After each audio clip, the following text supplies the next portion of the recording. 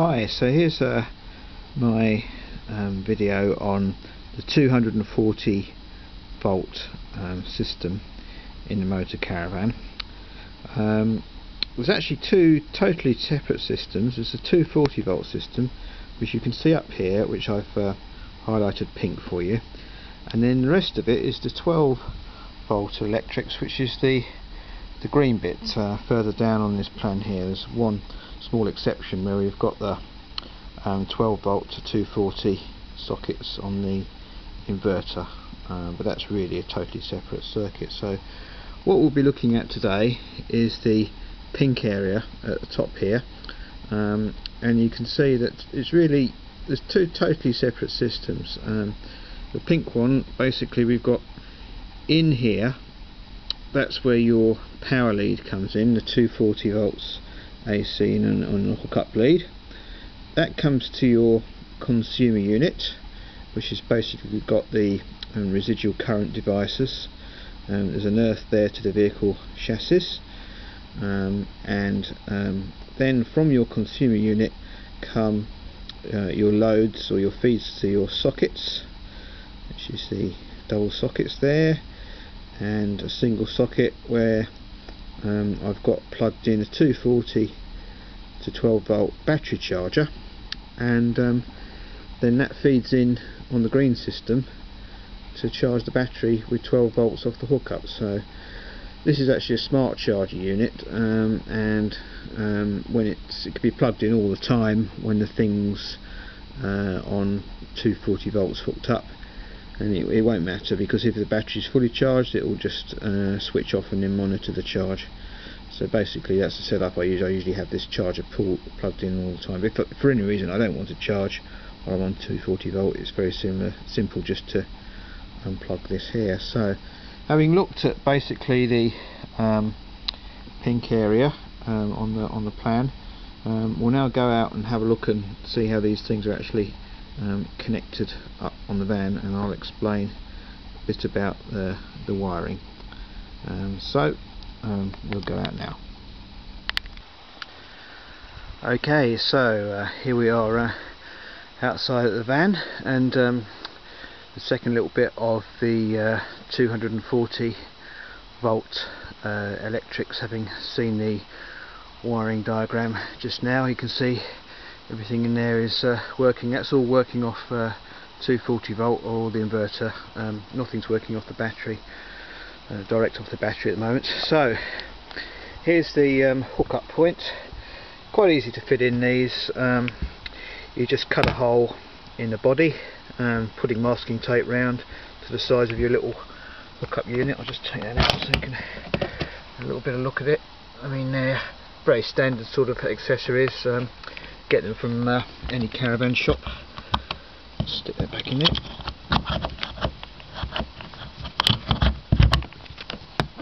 There we go. So your power comes in there off the hookup cable, either from the house or from a campsite, and that hookup point is attached by, there's a grey cable there which comes through there. It goes up through this underneath the mattress there and down into the consumer unit there. There's the consumer unit, there's the cable coming in. Now you must have one of these consumer units. It contains the residual current devices, so if you get any earth leakage, for example, then your cables will, the current will be cut off. So it's an essential safety feature to have one of these. I've just taken that off so you can have a look at the wiring. Basically it comes in at the top here. I'm not going to go too near it because it's live. It comes in through this main switch here, which is the main cut-off, and it's a push to test that, and then it will flick off and you can put it back on. Comes back up through these two,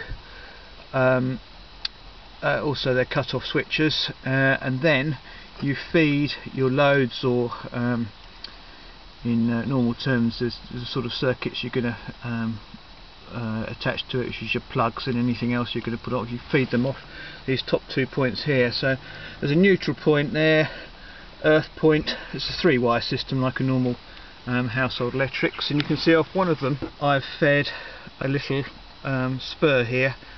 This is off this low one, which is, I think it's a 6 amp circuit, that one. This is a 16 amp circuit, this one here.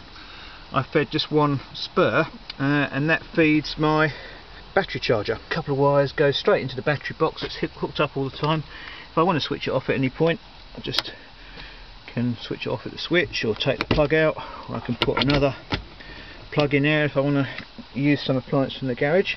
And then from there, from this main circuit box again, the consumer unit, you've got the 2 feeds, one going off, which goes around the garage, and underneath the sort of silver oval there you can just maybe see the grey wire going into twin plugs behind, which I'll show you in a minute on the other side. And then the other one, that one zips off to feed some more sockets. So let's just go around.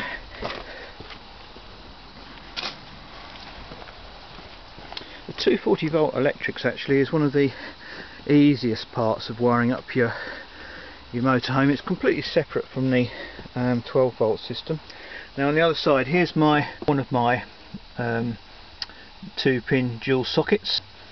The other one comes there, and that feeds, you know, my lamp and laptop and all sorts of things like that.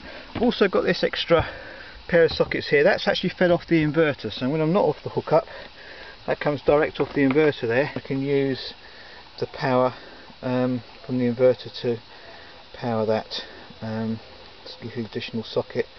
And I've got another socket here I've fitted. That's very useful for the kitchen appliances, that sort of thing, you know, especially when you put this extra work surface up, a little microwave on there or something. Again, if I just, it's all on the same sort of cable, this grey cable, which incidentally you have to use the right sort of cable. This is what I've used. It's the Wix 2.5mm squared twin earth ring main cable, 23 amp. A good rule of thumb is 1mm squared will take about 10 amps, so you can see 2.5, 23 amps, and 23 amps is more than enough. It's much bigger than the residual current device. I think that's a 16 amp supply, much bigger than any of the fusers. So the idea is, obviously you've got fusers and residual circuit breakers in your system, which will be a lower rating than that of your cable. But it is important to use the right cable. I say, if you're not sure about wiring anything up, then I would definitely consult a qualified electrician, or at least get your circuits checked by a qualified electrician.